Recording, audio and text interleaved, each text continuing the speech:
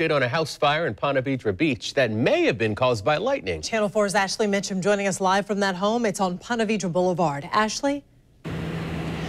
Joy, I'm here on 723 Ponte Vedra Boulevard where this brand new home caught on fire around 2:30 this afternoon.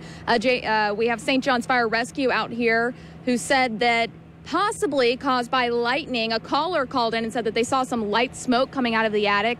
And there was a lot of lightning in the area earlier today. If you look actually at the roof right now, you can see a hole up there. That's because the fire department punched a hole in the roof to kind of let some of that smoke out of the house. Most of the damage done to the attic, very minor though, the attic area right before the bathroom.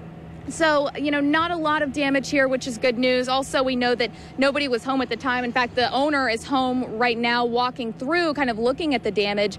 They say that she may be able to stay here overnight, just depending on how quickly they can get that hole closed up.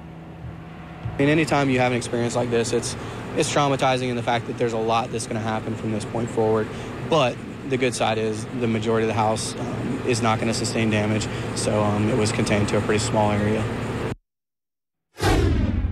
So cleanup is going on right now. We do have the road for the most part opened up. Earlier it was completely shut down. We had tons of fire trucks down here, but cars are now able to get through the area. And like we said, the good news is no one is hurt and insurance is here starting to look at the damages. Live from Ponte Vedra, Ashley Mitchum, Channel 4, the local station.